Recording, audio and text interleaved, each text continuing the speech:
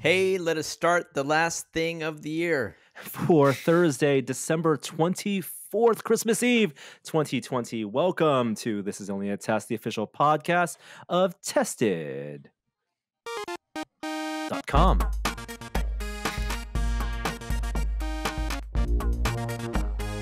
This is only a test. This is only a test. That was pretty good. I approve. Yeah.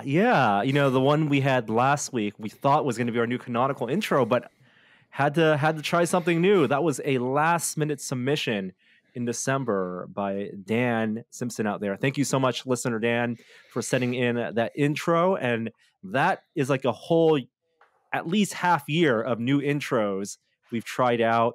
I think we're not going to listen through them all publicly for the episode, but the winner, I think, through our unanimous consent, is the one we had last week. Yeah, that one was it's probably my favorite still. Agree? Do you want to play it? Should we play it? Should we play it just so people can hear it? This is highly unorthodox. Okay, here it goes. I believe. Oh no, I don't even have it. Is it less reverb? I believe it's. Oh, this is gonna be really embarrassing if it's not this one. I believe it's this one. Wait, you guys can't hear it? I need to share my music. Yeah, it is this one. Okay, here it goes. This is the winner. Our new intro. We could have just announced it in the first episode of the year, but here it goes by Less Reverb. Congratulations. Thank you so much for submitting this one way back in August. But our final new intro. Here we go.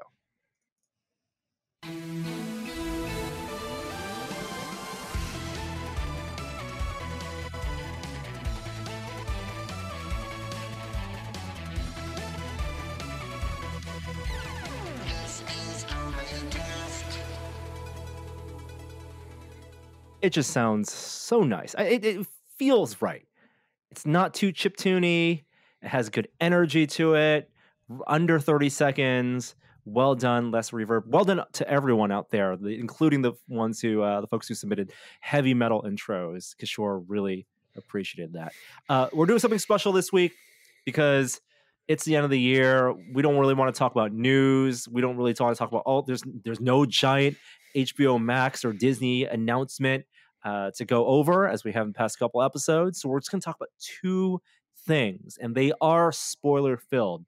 Now, the first thing we want to talk about, I think in this order, it's going to be Mandalorian Season 2, not only the finale and all the things that happened in the finale, but maybe a recap and a retrospective of the season as a whole, what we thought about it. And if you want to stick around, we're also going to be diving in, trying to understand and wrap our brains around Christopher Nolan's Tenet, which is, as of last week, available to purchase, and as of, I believe, in the new year, available to rent on digital services. So all three of us have watched all the above.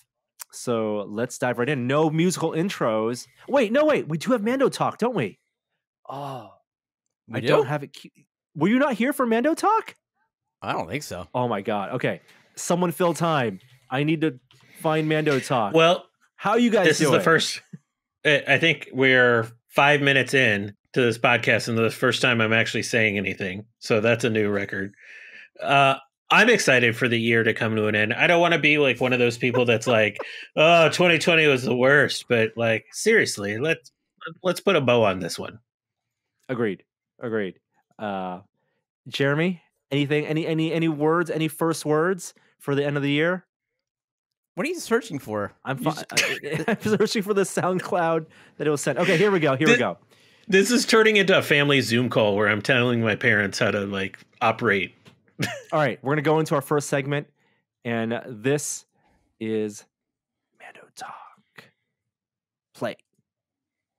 Mando Talk.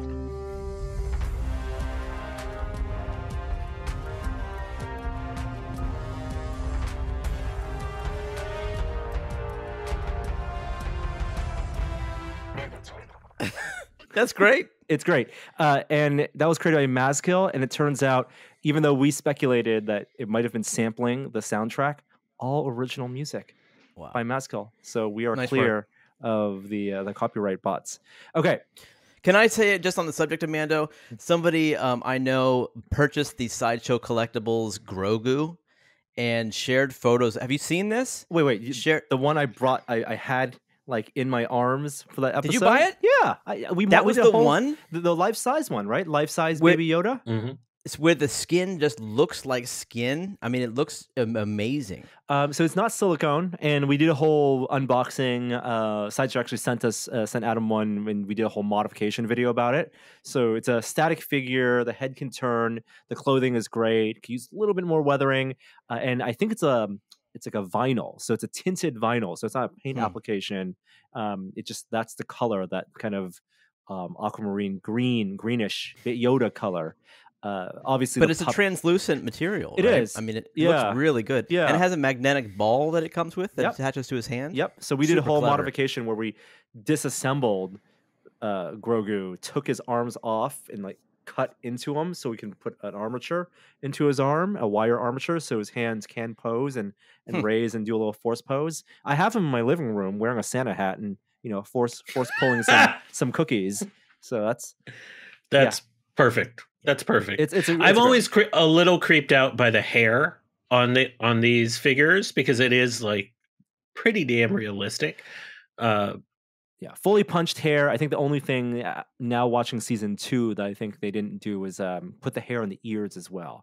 Grogu has some pretty like visible fuzz on his ears, and He's a young 50. Give him some time. He'll grow some hair. I just thought it was like remarkably realistic. Like a lot of the sideshow stuff, while incredibly detailed, still looks sort of like a painted caricature. It doesn't look real. Whereas, like, I think Grogu just lends itself to their art, and it came out so good. One of the reasons I think for that is because they had access to the original mold. So the puppet Grogu was made by Legacy Effects. And it's a silicone puppet, and the prototype that I saw when I went down the sideshow over in July was a casting from that mold, silicone. So silicone, translucent, it has that real fleshy look, right? It looks so, it's like lifelike, and it's not a computer model then tooled and then injection molded. But the manufactured prop that they made, because of the materials they chose, I think it's that vinyl, that softish vinyl, and then that tinting and a little bit of that red blush color. It looks like a real thing. Highly recommended. And I think they're still selling those at Sideshow Collectibles. Okay, the finale, The Rescue, Chapter 16. Do we want to jump right into spoilers, or how do we want to do this? We didn't really. Well, I mean, the whole podcast is spoiler territory, right? I mean, Yeah. if you haven't seen this, and you might just not want to tread here yet, and then regroup once you have. Maybe before I bring out the spoiler light, and overall, how would you rate the season? Compared to the first season, were you satisfied? Were you disappointed? Surprised? There were so many highs from the first season, with the show being quite a surprise, and characters that you fell in love with, including Baby Yoda, the child / Grogu. But what did you think? How did you think the second season compared? I would say there was higher highs in season 2 and lower lows. So in a way, it was more inconsistent. It was also much bigger in scope than season 1. Season 1 was very contained and slow and methodical, especially early on, building up the characters, and then it felt like they hit the gas pedal in season 2. So the episode, the Jedi episode, I think is the best episode of the series. That came in season 2. I also think some of the worst episodes in the series happened here as well. I think the Boba Fett episode last week it was one of the worst. 2 weeks of the ago, series. the Robert 2 weeks Rodriguez ago, directed one. Yeah. And so it almost feels like it's hard to compare the seasons back and forth because they are so dramatically different in tone and scope. But I like how they progressed the story in season 2 from where we were at the beginning to where we are at the end. It feels satisfying to have that level of progression. I don't feel like I'm just waiting for some cliffhanger. I also think that this is where The Mandalorian should end. I think this should be the end of the series. It's not. We'll give that away. I know it's not, but Jon I think it Favreau should be. has already said Pedro Pascal's coming back for season 3 that they're going to start production in next year. But it did have a finale. It didn't end on a cliffhanger in a sense. I mean, there were threads certainly that were left hanging. But I agree that the scope was expanded. I'm a little disappointed that some of the mythology that they laid the groundwork for in the first season, with the armorer and all the Mandos coming to save him, and that part, was really tossed by the wayside and replaced with the whole Bo-Katan Rebels and Clone Wars era mythology and Mandalore. So they're way more sure of their footing, it feels like, this season, both in the storytelling, the characters are willing to put on screen, the action, the direction, and also just the use of the volume technology. Some of that stuff is so seamless. Looking at the behind the scenes pictures of the planet where they go to find Bo-Katan, the water planet, right? That dock was all shot indoors on the volume, and it looks completely outdoors. So very impressed by the filmmaking in this season. Wow, I'm surprised to hear that. I agree with Kishore entirely that there were higher highs in this season. I don't think I disliked any of the episodes though. I thought they were all great, even the Boba one, and that maybe we could just attribute that to my early onset no F's given philosophy towards Star Wars these days. But it's a great philosophy to have because it's just enjoyable. And this was the show that my son and I, watched this year. There was nothing else that compared to it. So, I'm so grateful to have this in my life because Star Wars meant a lot to me when I was a kid, and everything that happened in the 20 years ago, and even what happened over the last decade haven't really lived up to it until now. And I think Mandalorian is fantastic. One way to okay, sure. I was going to say, I think the one thing that is missing a little bit from season 2 that was more prevalent in season 1 was a little bit more levity in certain episodes. So like IG-11 brought a certain kind of, fun attitude to it. I know it wasn't comedy, but Werner Herzog's performance in season 1 was just sort of, unsettling in the kind of enjoyable way that only Werner Herzog can bring to the table. You had the Scout Troopers. You had Jason Sudeikis, right? And the episode that Taika directed. We didn't get nearly that in season 2, and I'm not saying that's necessarily a bad thing. It's just I think there's a little more brooding that happened in this season comparatively. I felt like this season seemed almost more cartoonish in a way. Especially when you start talking about the Dark Troopers. And maybe that's Dave Filoni's input. I don't know, but it just seemed like a little bit more fantastic and maybe less grounded in darkness of like the real Star Wars. What is the real Star Wars? I don't know what that means. No, I don't mean the real Star Wars. I mean like the realness of Star Wars. This one seemed just a little bit more cartoony in even like the editing in this last episode when we see the huge reveal, like that whole sequence leading up to the reveal was, just over the top, cinematic in a way that you would expect from a cartoon, I think, before I would expect from a live action show like this. In the first season, if I recall correctly, the only episode where I felt like spoilers were rampant and something that required you to watch the show as it debuted was the first episode, when the reveal of the child and Baby Yoda at the end of the episode. If you got spoiled for that felt like a big moment. And I guess one of the benchmarks is the second season had so many more of those, and that didn't sit as well with me. And maybe that was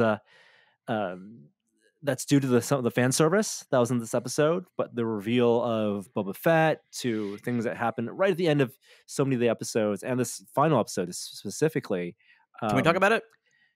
Yeah, I guess we're going to talk about it now. If you haven't seen The Rescue, now's the time to go watch 46 minutes all the way to the end. Please watch past the credits and then come back.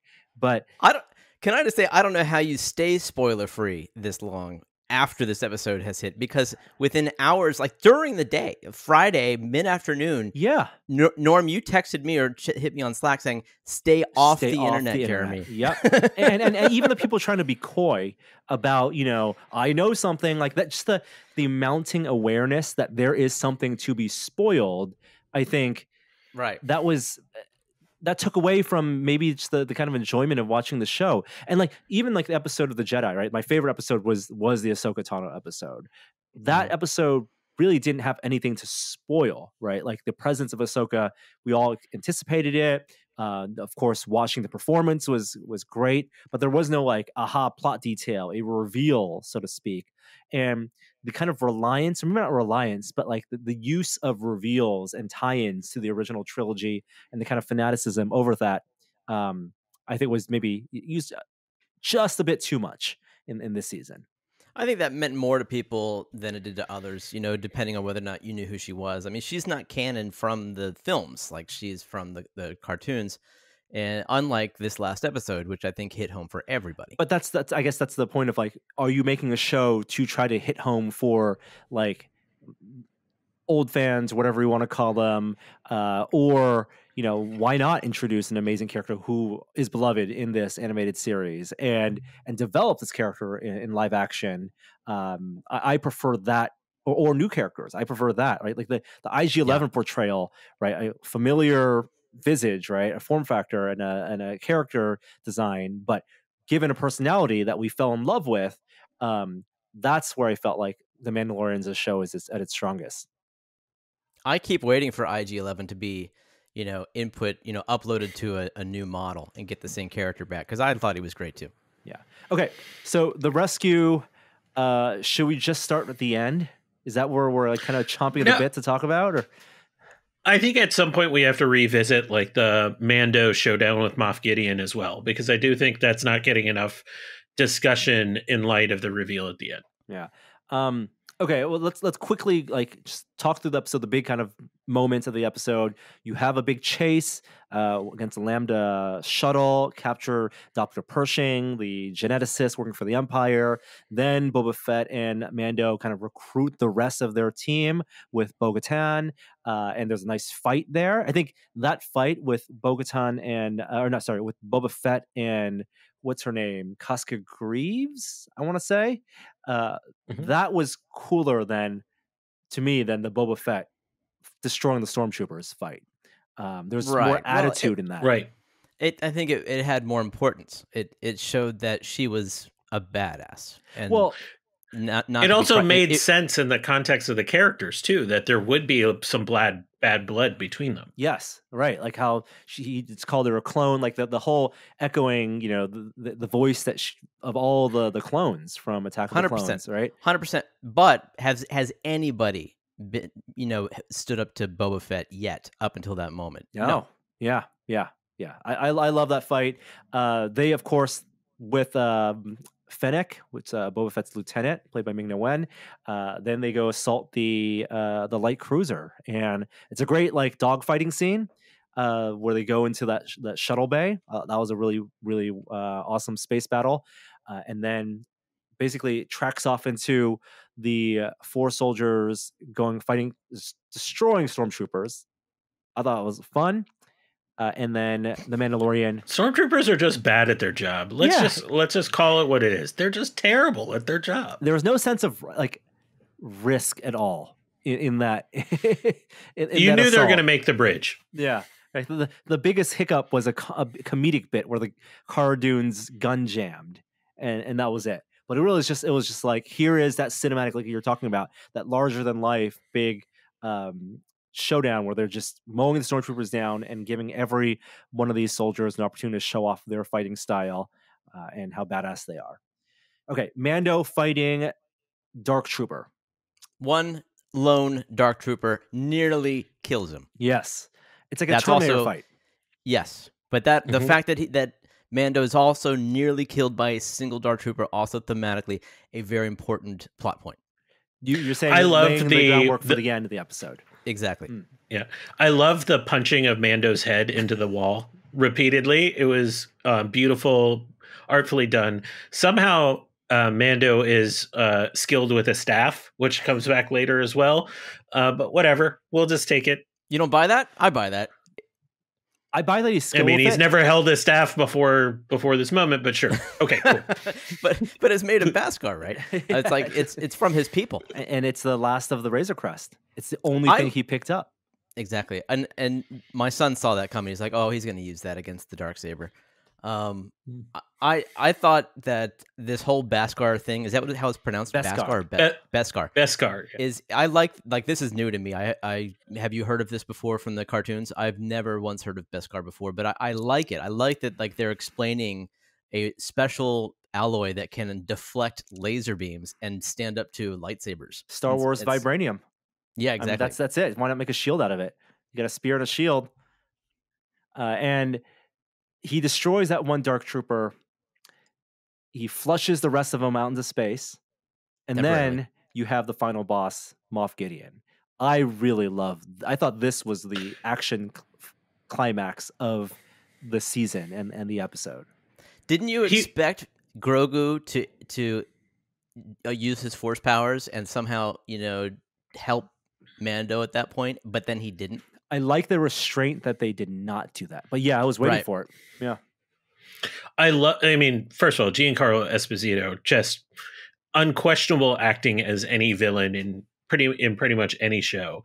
But the way he sort of just coldly laid it out as like a lead CIA type would, being like, I've expected every single move you've made. I've anticipated every single one. I just love the villainy that dripped off all of those pieces. And then just letting Mando go momentarily, I actually believed it. I believed that they had cut a deal before the saber fight emerges from that. As did Mando.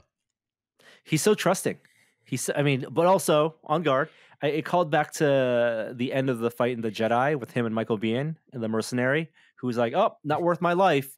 I'm gonna put my gun down and walk away." And then, of course, he was betrayed again. And so maybe this was calling back to that and him not, being more suspicious. But Mando is very level-headed. He doesn't take it personally. Nothing is personal, except for Grogu.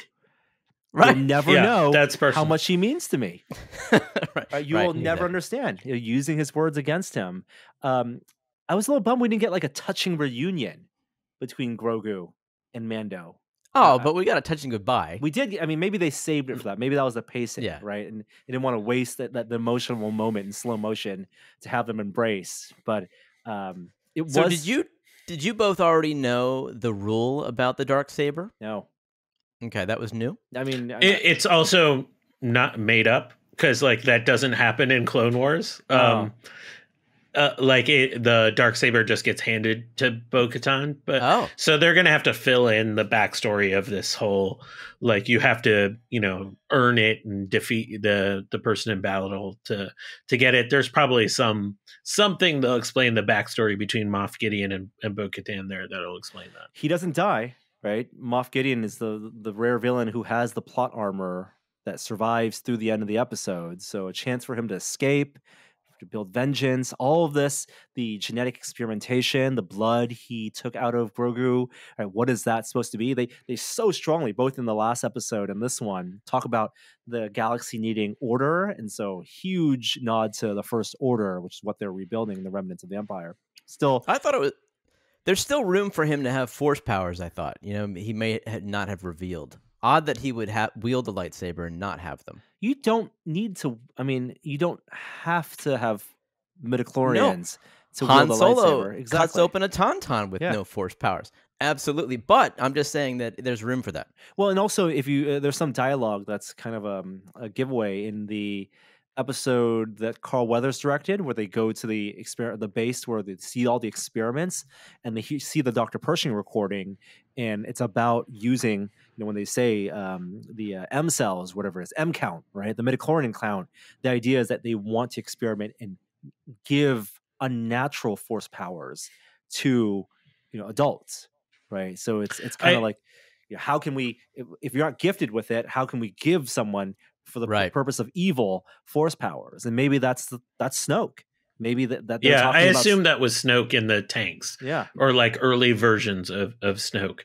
It, the only thing I didn't like about the kind of end bit, like leaving Moff Gideon alive, is when he shoots up Bo-Katan and then shoots at Grogu, and Mando stops it. Like, I understand why Mando's armor stopped it.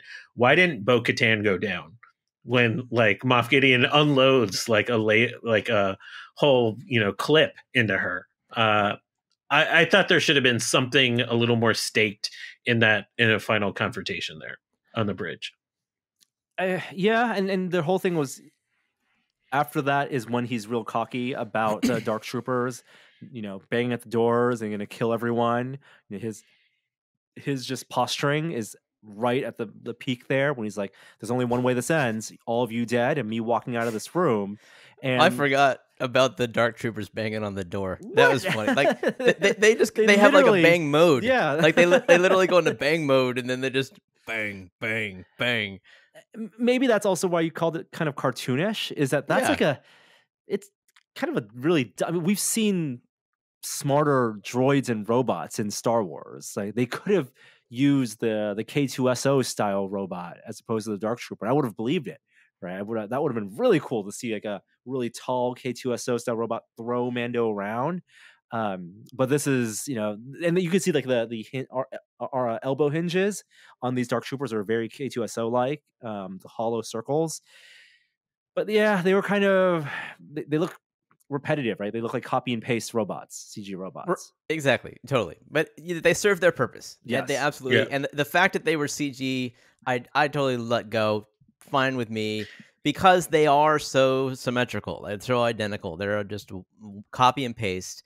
And then all they need to do is stop attacking the door simultaneously and focus in on another direction. And Yeah. they did that perfectly. I will say I was caught off guard when they came back to the ship after being ejected out. I did not see that coming as like a next step in the story. So I think Devendra said this a couple weeks ago. Like, Filoni and Favreau do incredible work setting up mood and scenes and creating like a visual landscape. But when you start to like interrogate the writing and like the characters, you're like, wait a minute. Like, you find all these holes. And I think those dark troopers are like a glaring element in the storyline when you examine them too hard. There's a great meme going around the internet right now. It's a vintage photo of two kids playing with toy AT-ATs, like photo right out of the 80s, like these two under 10-year-olds, and the caption is rare footage of Favreau and Filoni making the Mandalorian. And that's exactly, they're just playing with their Star Wars toys. Don't worry about the logic.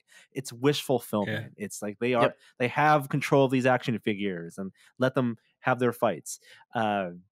I agree. I didn't expect the Dark Troopers to come flying back in. I thought, they were disposed of maybe too quickly, a little anticlimactic, but maybe as a budget consideration. But they were really set up, like you said, Jeremy, to be fodder, to show the badassness of the reveal in the finale.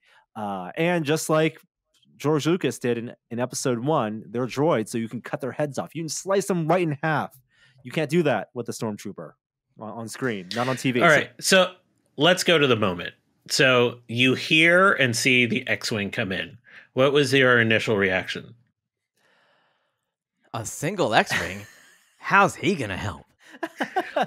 I literally had the same reaction as Cara Dune. I was like, I thought it was going to be the guy from Kim's Convenience, that guy like showing up. And I was like, what the hell does this do? Turn around, and X-Wing just goes, okay, never mind. Let me get out of here. I'll report this back to the New Republic.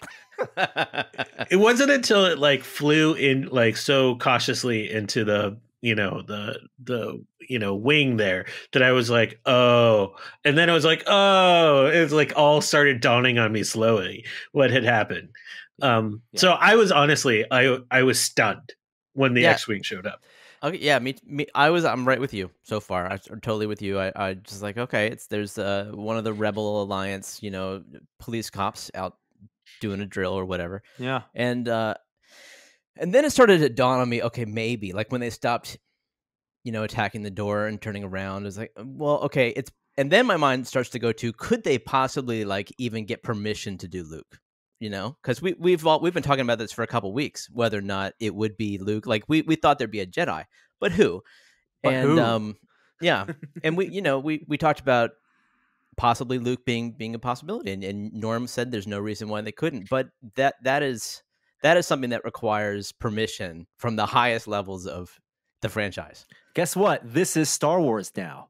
Yeah. So this is the highest levels of the franchise. That's what this like really sets up. Like this is no spin-off thing. You know, for all the hundreds of millions it costs to make a 2.5 hour movie in the Rise of Skywalker, this is Disney Plus is Disney now, is Lucasfilm now, and is Star Wars now. And that's why they announced 10 shows. So they can do whatever. I think the more important, bigger than the fact of who it was, is the fact that it's telling the audiences we're not holding back. Anything is possible. We'll show anything. Yeah. I thought it could have been. I think my timelines weren't aligned, and so I got really infatuated with the idea that it could have been Ben Solo after after leaving Luke, which would have been like filling the gap between what he did between that and following Snoke, which as a learner of the Force and Grogu also being a learner of the Force, I thought that could have been a really cool dynamic. But it became the most logical thing. So how the sequence played out, both through security footage, Grogu reaching out, some type of Force connection, to the slow, methodical taking down of the Dark Troopers, very precise, confident lightsaber moves, green lightsaber, hooded figure, a glimpse of that hilt, the gloved right hand, beat by beat, letting you know they're doing this. How did you guys feel? It was when it was the green lightsaber that it like fully dawned on me that it was that. And then the place my initially went right after that is because soon after the green lightsaber, you see the hallway scene, like where he's coming down. And I'm like, oh, this is the end of Rogue One over again. It is a stunning parallel to the end of Rogue One. And I love the beauty of the symmetry of that, given that it's Luke and Vader. Yeah, I think you and I had like a force link because you and I seemed to be acknowledging what was going on at the same points, but I still wasn't fully like ready to say, okay, it's clearly Luke, until he put his hood down. And I don't think that the filmmakers wanted us to either, like, because there's always a chance that they're trying to pull a trick. Because at some point you think, oh, they're putting a green lightsaber on there to make me think it's Luke. You know, that they're making him do all the moves because they want me to think that, but I'm not going to fall for their tricks. But of course, there it was. He turned his lightsaber off, even though he has 6 people aiming firearms at him, and then he pulls his hood down. Oh my god! And then a great disturbance in the Force was felt. Millions of voices cried out in joy, and suddenly tweeted. Well, some enjoy. Yeah. Apparently, some people felt like the deep fake was not as good as they could have done with open source software. Wow. So I know the deep fake is like the reductive way of describing it, and it wasn't certainly that specific technology. I believe it was a CG model. It was a body double with a CG head. So I'm glad they went with a CG version, which is, I guess, the Lucasfilm way with Leia and Moff Tarkin, and not a Luke-alike, if you will. Did you do that? I've been pocketing that one for a while. But yeah, it looked off, didn't it? Like they didn't have him emote very the mouth, much, especially, right? Like it was Mark Hamill's voice. He got screen credit. And was it new recording? It had, yeah. I think they did modulation of his voice. And he also confirmed that he had had to keep this under wraps for a year. I saw he that. recorded, which is its own form of impressiveness. Yeah, and even if it wasn't his voice specifically, because it's his likeness, there's that precedent set with Crispin Glover in Back to the Future 2, where you have to give him the screen credit. 100%. Like you don't. I mean, there's articles you can find online about the body double and who did the actual physical performance, but it is Mark Hamill's likeness and character in a Luke that's 5 years after Return of the Jedi. A very confident Jedi Master. I did wonder if they had shot this and in sort of in the same way that no one else on the set knew the reveal at the end of Empire Strikes Back. if they shot this and all the actors were told he's a Jedi, and just like gave him some random name or told him it was somebody from the Clone Wars, and they all just played it as if, okay, he's just an important Jedi, very powerful, but they didn't tell anybody else it was Luke until the post process where they're going through with the editors and the FX makers. R2 was The there, way it though. was shot. Could have been that way. But R2 only interacted with Grogu. I don't think he interacts with anyone else. Exactly. It's So a different shot. So I think you're right. I would say that the thing that struck me beyond the showing up and everything, I thought the one line that was delivered well is when Luke says that he's asking for your permission about Grogu. Like that actually hit me a little bit. Like I was like, oh, that's like the emotional core of the Mando and Grogu's relationship right there. And I was actually honestly touched by that moment. And then really surprised at R2. I don't know why at this point that I was honestly surprised that R2-D2 shows up because of what's happened, but my mind did not even allow that as a possibility. Right. So I felt like the unnatural joy that everyone feels when you hear R2-D2 sound just out of nowhere. So I will fully admit of just falling into all of the emotional traps they laid for me in those 3 minutes. Yeah, it was. I think that you're at that moment when not only R2 comes up, but Grogu reaching out to R2, like the two things of super cuteness and Star Wars interacting with each other, like that was quite a moment. But all of that also stands, in contrast to the sadness of Mando having to say goodbye and then taking off his helmet to give Pedro Pascal some room to flex his acting chops. That's the culmination for you to believe a silicone puppet touching the face of a crying adult man is one of the most moving things I've seen in Star Wars. That's the achievement right there. I literally was thinking about that, how people who have no affinity for Star Wars at all, maybe young people or, I don't know, aliens from another planet, if they were to see us watching this and see how emotional I was getting about this, what you just described, a puppet and a man taking a helmet off, it wouldn't make any sense whatsoever. Yeah. Also, the acting contrast to just a couple weeks ago when he takes off the helmet for the Imperial computer and how unsettled and anxious and worried he is without saying anything. And now the reverse, where he's full of love and emotion and sadness and loss. It was an astounding achievement. I was thinking to myself, like, did him taking the helmet off earlier this season kind of devalue this moment? At the end, no, because I felt moved. And that's all that really matters. But I almost, like, a little part of me wishes he didn't take off his helmet this season until that moment. But he But didn't in do it out both of cases- necessity, right? Yeah. In both cases, he took it off for Grogu. Yes.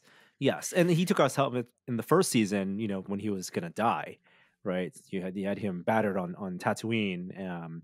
Was it Navarro? Tatooine? I don't remember. But like after that big stormtrooper battle. So, he's had his helmet off before, but this is full on willingness. He did it so that, his little kid could see him before saying goodbye. So is this goodbye? Is this it? Is there no more Baby Yoda? Okay, just meta for a second. If it is, wow, is that a gamble on the part of the showrunners? Because for most people, this is the Baby Yoda show. Like, this is not the Mandalorian. The merch says the same. Exactly. So that's bold, and that was the biggest twist for me, is that they're cutting that storyline close, and I loved it. I love that they're onto fresh territory. But I'm not sure that if I were a showrunner, if I would have had the guts to do it. I don't think they have the guts to do it. I think that's what they're telegraphing, and that's why there was speculation with the one more thing reveal about any changes in direction for this show. But I think Baby Yoda, Grogu as a character in the episode hinders the type of episodes you could do right? Like you saw that in the episode where he had to basically put Baby Yoda in daycare or school, right? There are multiple episodes where you have to sideline him. So you either have to change Baby Yoda, grow him, no longer Baby Groot, maybe teenage Groot version of Baby Yoda, someone more capable, someone who can interact more, a new relationship dynamic that builds off the foundation of these 2 seasons.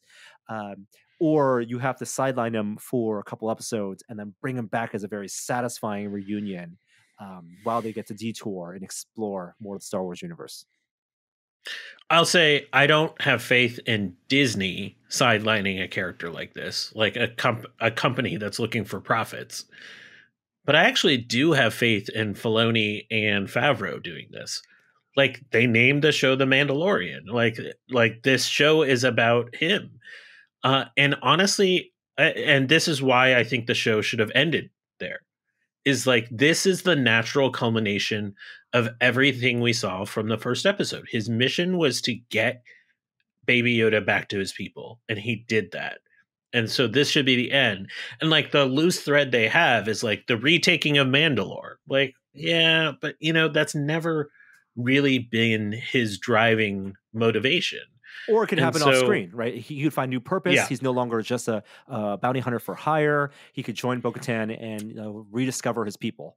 Like that can happen off screen as an epilogue. Yeah. So I'll say the boldest choice would be ending the show now. I just don't think it's going to happen. But like, for all the reasons, like including they already confirmed that there's another season coming. But this is a really natural conclusion to the story. Yeah. And the asymmetry of well, I don't know if the next season would follow Mando, or if you're saying that they don't have the guts and they'll continue to involve Baby Yoda somehow. Like, is Mark Hamill going to be a part-time cast member? What happens there? I mean, the asymmetry of I really liked that they ended this with Luke becoming Baby Yoda's master. Flipping the master and the apprentice relationship between a Yoda and a Luke Skywalker. I thought that was nice, but I don't need to see that play out any further. No, and we know that Luke is a failed teacher. He's a terrible teacher. I know. Like the canon is established in Last Jedi and Rise of Skywalker. Failure is the greatest teacher, and he fails in Kylo Ren. He fails all the other Padawans. There's no reason not to expect that he fails Baby Yoda in some way, and Baby Yoda has to return back to his surrogate father. And we were talking about this like the day after we were playing Population 1 with my son, and my son was like, "Well, wait a minute. What's the logical conclusion? What happens to Baby Yoda? This is not good news." Right? Ben Solo kills a lot of Luke's apprentices. There's only balance with the Force, Jeremy. Yeah. And I will say on multiple watchings, though, this is much less satisfying. My initial reaction, I watched it on, I hit like play at midnight when it came out. How did you know? How did you know to do that? Just because it was the finale? No, I mean, it always comes out at midnight on. I know, but do you always watch them at midnight? No, but I was up and I was just like, I'm going to hit play. And I just watched it. And so I had one of those like terrible tweets at 1 a.m. I was like, holy crap, what was that? They made this season, like I went back to earlier, they made it must-see TV, and they made it MCU style, where if you didn't watch it, the type of reveals they had in store, really rewarded people who had the time to stay up late on this time zone to watch it. Which I don't think is the best way to necessarily write a show, to just make it grounded on these kind of aha reveal moments. You can have badass episodes and amazing things, but to make a reveal the crux of what people are talking about, it shouldn't be what people should be talking more about. Less about Luke and more about the relationship between Grogu and the Mando. Right. So you've mentioned a couple times that they're definitely doing a season 3, but at the end of the credits for the rescue, there is a post-credit sequence. Yes. So which seems to imply a different series. It is confirmed that is now a different series. So the a lot of the speculation was that maybe the Book of Boba Fett was the name of the third season. Like it's an anthology show. 2 years of following this Mandalorian and 2 years of following this Mandalorian. Is Boba Fett a Mandalorian? Answering that question. But no, it's going to be a separate show, but it is the one that we'll see first before season 3 of Mando, and it's going to come out end of next year, helmed by Robert Rodriguez and starring Boba Fett, Tamora Morrison, and Ming-Na Wen as Fennec. So I hope it's not just Tatooine. Like Boba Fett never felt like he was only a Tatooine-based bounty hunter. It's also a Cloud City bounty hunter. That's right? But yeah, he hung out at Jabba's palace. Him killing Bib Fortuna, like real fun moment. Like maybe that's where it starts. But it could be like kind of the seedy, like what it means to be a crime boss. It's Boardwalk Empire in Star Wars. I mean, I love that scene as much as anything in the episode. I mean, to return to Jabba's palace, to see how it evolved, to see so many familiar characters, that was an expensive scene to put as a post-credit sequence. Again, also good symmetry to Luke descending those stairs and everything else. The secret thing is what Norm called out on Twitter, and it like caught my ear the first time through, is he says McClunky, doesn't he? But Bib Fortuna says McClunky. It's amazing that they made fun of themselves that way. Just so incredible. I'm mildly excited about it. They have to do the Boardwalk Empire thing to make this worthwhile. It can't just be in Jabba's palace and all the crazy characters and Jabba's old life come to life. They have to make it like a real. He becomes like kind of like almost a not entirely likable mob boss. And I think that's important for Boba Fett. Well, it's also the bounty hunter show, right? It's more like we got much less of the bounty hunter show in Mando after season 1, but that whole thing still exists, and that is all we know of Boba Fett. His creed. Yeah, but don't make me try to like Boba Fett as like make him redeeming or something, like the kind-hearted mob boss. We don't need that. We need like he's a villain. Let him be the bounty hunter villain. Yeah. I will say though, just on watching this multiple times at this point, I think there's some sense of disappointment that's settling in to me too about the Luke reveal, and it's purely because it is a dip into the nostalgia over and over again. And like when you take the series as a whole, there's a lot of good stuff there, but they dipped into the nostalgia over and over and over again. And there's something about it that feels like they're about to wear through the ice, and it's just going to become this like feeling of being in really cold water that kind of bugs me at some level. It can't become like, at some point you got to develop the new characters, and I think the things I'm going to enjoy about Mando over the long run are some of the new characters, the Moff Gideon, Mando himself, even Cara Dune to a certain extent, the Carl Weathers character, like all of those things where you're building out new storylines, new opportunities, great. And I find the return to like the old stories a little less satisfying. I don't know. Overshadows. I think you mentioned Rogue One. It did exactly what the Darth Vader scene did in Rogue One. It was an exclamation point at the end of a great story. But I do agree in some ways it becomes a thing that overshadows a lot of the great storytelling that's shown elsewhere. What I don't like as much though is when they take a bit role and they throw it in there for the fans. Like that to me takes me more out of it than something like this, which you don't expect. You don't expect the protagonist of Star Wars to show up in this series. So that like to me it's slightly different.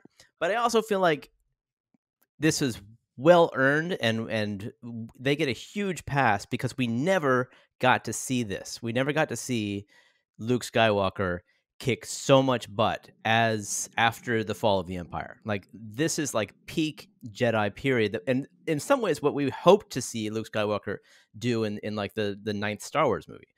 And so I just feel like that, like Filoni and everybody, they knew that, and they gave us this scene to sort of give us the Luke Skywalker experience that we always wanted.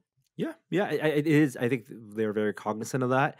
This is the right time period to do it. They had no other time period to do it. I think it doesn't diminish the character of Luke Skywalker in The Last Jedi, because that is 25 years after this, and there's a lot that can change. And maybe the interesting thing, if they want to explore that further, is what how did Luke go from where we saw him in Mando to where he is at the end of Force Awakens.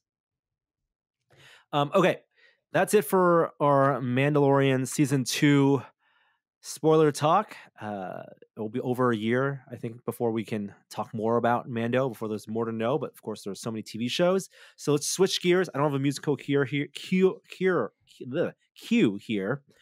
Christopher Nolan.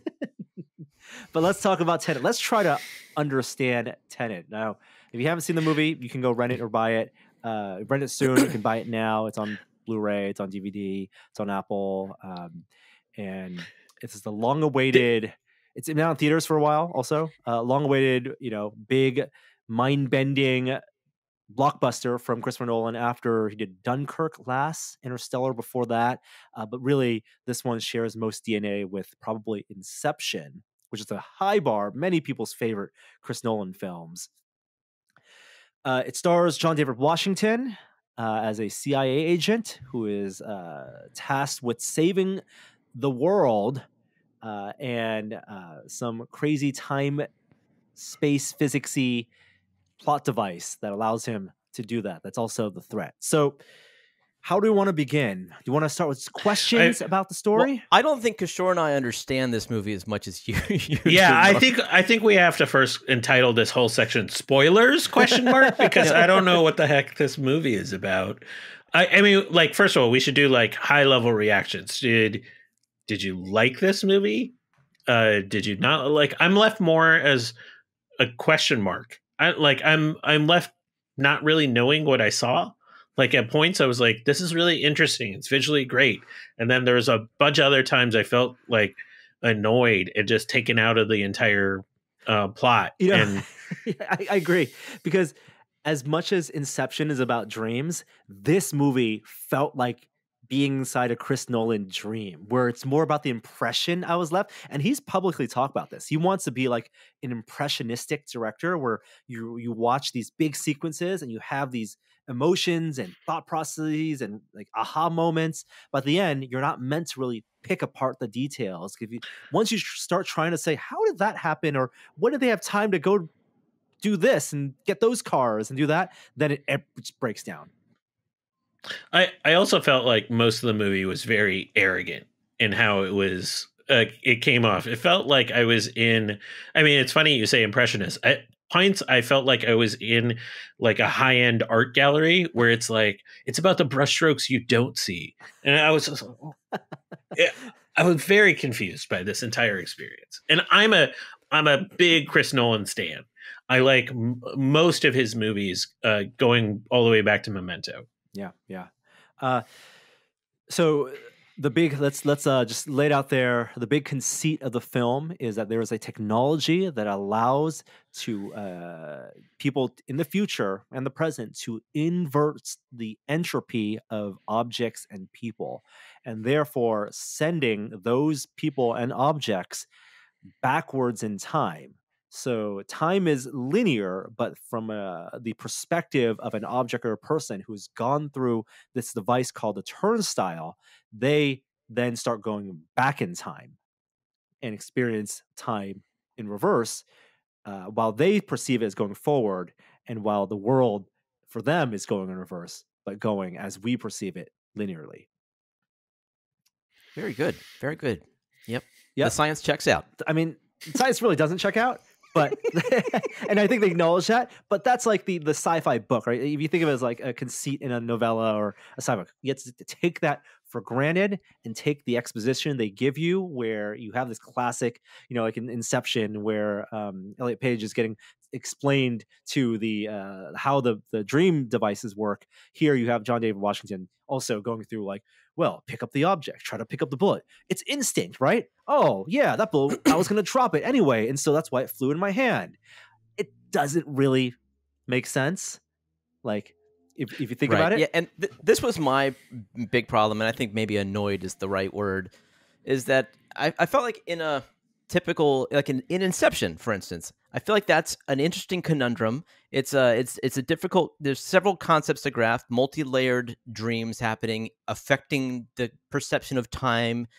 Every time exponentially, and you have to sort of figure out the reality of the movie. And can you guys hear this alarm? Yes. Hold on, Alexa, stop. And that's in the same kind of sense as a good mystery, where they put all the details in front of you. And if you're keen enough to pick them out, you can sort of start to assemble it in your mind. And at the end of the movie, if you're on top of it, you figured it out right along with the inspector. Fantastic. That's a great feeling. And even if you didn't, you can then go back and piece it all together. Right. That's, to me, like, that's great filmmaking, and that's Inception in many regards. This, I didn't feel like it had that. I felt like it was just confusing and who cared? Like, if you didn't understand what was going on, that's your problem. Like, there weren't enough clues, or there wasn't enough exposition to sort of give you the tools that you needed to appreciate the film. And I think part of that is the conceit itself is so high concept, requires so much of a mind bend. Like it's tough for us to think in reverse, to talk in reverse, to understand that. I did watch it twice, and the second viewing, I did have to think about it, and it made a lot more sense why the two protagonists came out of the turnstile at the same time. And there's that balance of like, how much exposition do you want to put in? Like, do you spoon feed? I think Christopher Nolan, as a director and writer, always errs on the side of not spoon feeding, because he wants people to feel confused. He wants people to rewatch it to feel self-satisfied with having their head wrapped around it. But here it was like some of that head wrapping, I think, still doesn't work, even as much as I've thought about it.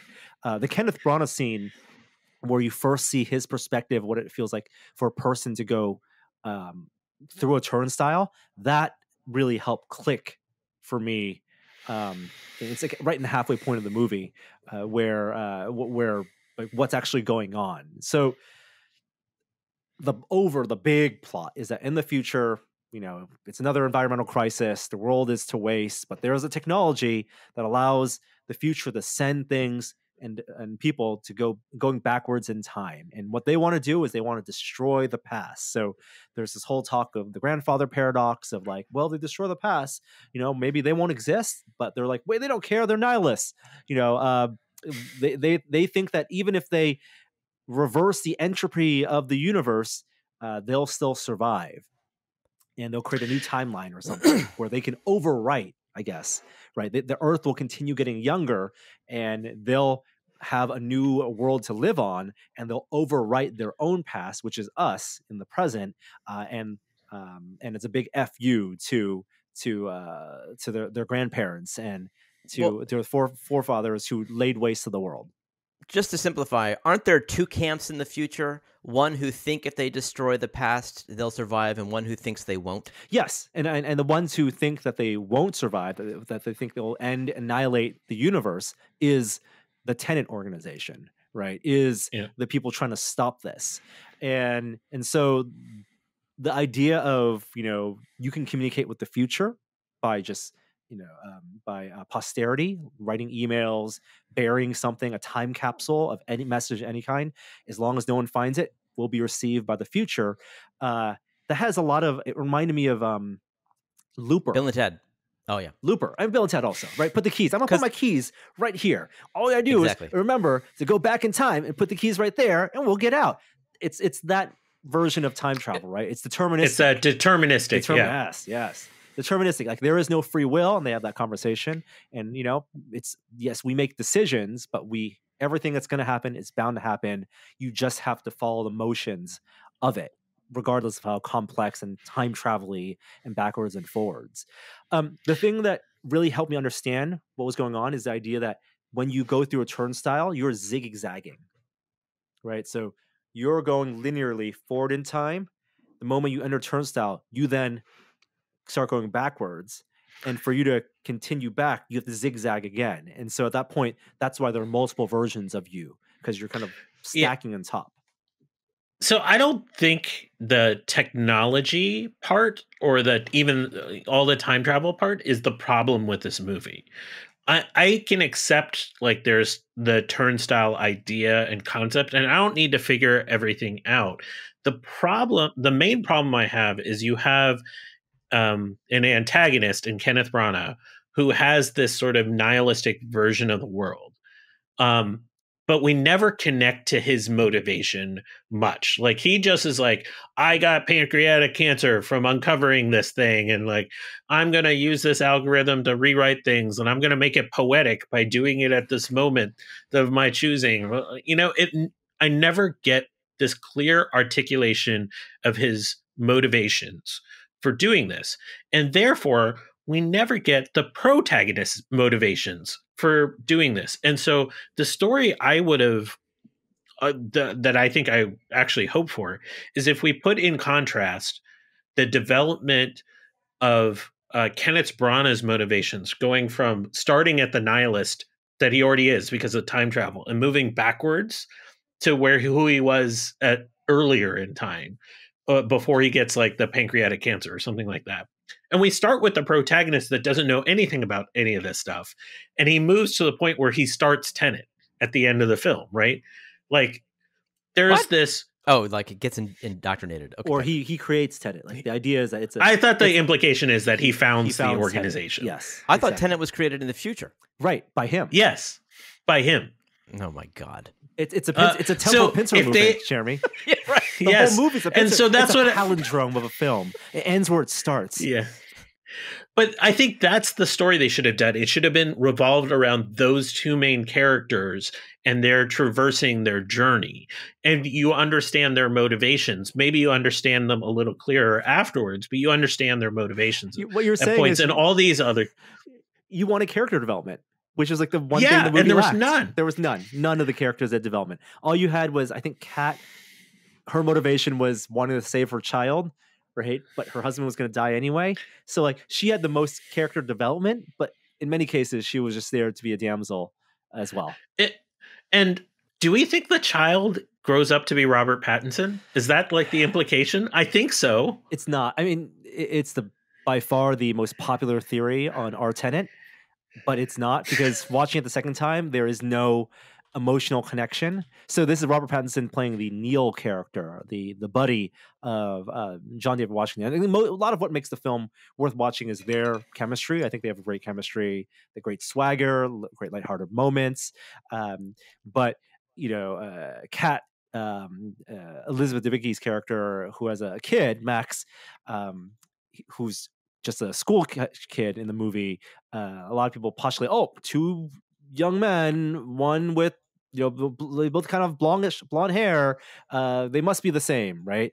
It would be poetic, sure, if he came back in time from the future after being recruited in the future to save his mother. But there are moments where like she's shot, and you don't get. And if there was any bit of a intention for that, Christopher Nolan would have shown some of the reaction, would have given us more. But I think it's a stretch. It's a reach. Yeah, I would say the thing that made the whole Neil protagonist relationship challenging is we've seen that story told in other science fiction. I think well done in Doctor Who, where there's Doctor Who goes through time and he meets this woman, River Song, and they play out their romance through time, but they meet at different moments in time, and so they know wife, time traveler's wife. Yes, they know different things about each other at the wrong times. But she has like kind of a long view. So she's like the Neil character and kind of has to hold some secrets so that certain things develop in their relationship. But we got a taste of that in Neil, but we didn't really get it revealed until like, hey, what's that on your backpack? And then we get all of it in like a dump. It's my favorite keychain. I've had this forever. No, it's not standard issue. Come on, let that breathe a little bit. Let that character development happen. Yeah. Like there's a good movie in here if they take out a bit of the action, because like the whole like car chase scene with Kenneth Branagh, I didn't see that coming. I thought that was good. The airport stuff was visually pretty stunning. Yeah. And the temporal pincer at the end was kind of intriguing. I didn't know what was going on. Couldn't tell. So it was interesting to watch. Yeah. But there is nothing connecting any of that stuff. Right, totally with you. You know, the airport stuff was real. They really did that. They With the crashed airplane. an airplane, a 747, into a building. Not from the air. Don't be so dramatic, right? I mean, the goal was dramatic, but yeah. Can we also talk about the audio for a minute? Like, Terrible. Was this a rough cut? Like, did they not test this? Like, very strange. I understand, like, if your characters are wearing masks, it makes things more difficult to record live. But there's such a thing as ADR, and I don't know why like people didn't call this out as a serious problem with the film. I think there's billboard going up that says "mixed on an iPhone" soon. It was awful. I mean, I listened to it on a nice sound system, and I couldn't understand half of this movie. We turned on the subtitles for the last act. Yeah, we did too for the whole movie. Just because, I mean, one of the rare things where, as much as I wanted to see this on an IMAX screen, I think the whole film is filmed with IMAX cameras on film. Don't forget, Chris Nolan loves film. One of the benefits of watching it at home is turning on the subtitles, and that really, really helped. There's the Oslo airport, the fight scene in the turnstile where he's fighting himself, like it just sounded terrible. Like they didn't use Foley, and I want to say they did that intentionally. Where when reverse protagonist was like knocked against a wall, it was reverse entropy, and so you didn't get the sound from him. But I don't know if that was intentional or not. I know what you mean. Yeah. I can't talk about this movie anymore. It's just making me furious. It's just making me furious. I do have to jump here. Yeah. Jump here in a minute. All right. So we'll I think we all get what Tenet was going for. We get the conceit. Like, it's not as heady. I think, it does require a little bit thinking of it. There definitely was back of the envelope drawing of diagrams. There's plenty of great YouTube videos out there for people trying to unpack it. And if you watch behind the scenes, they did show previs. They had their previs team map out where everyone was at each point in time. And so they did think those things out. But yeah, I think it falls short of his high marks, Prestige, Inception, even Dunkirk, in terms of timey-wimey stuff. All right. That does it for our podcast this year. Whew, we got through it. 2020, guys. Well done. Yeah. Well done. This has been a weird year. It has been a weird year, but I'm glad we made it through. We'll talk New Year's resolutions. We'll talk things looking forward to in the new year in our first episode of the new year in 2 weeks. We'll be off next week. Hope everyone has a wonderful Christmas holiday, however you guys are celebrating it. Stay safe. Don't go outside if you don't have to. I think that's a little much, but mostly thanks for listening. Thanks and for take listening. care of yourselves. Yeah, and you guys as well. It's good to see you guys both. Jeremy, I'll probably see you in Population 1 before days end. Where we can get within 6 feet of one another. That's right. That's right. All right. Here's an outro from Great Job. Once again, have a wonderful new year. Hi there, I didn't see you. That's it.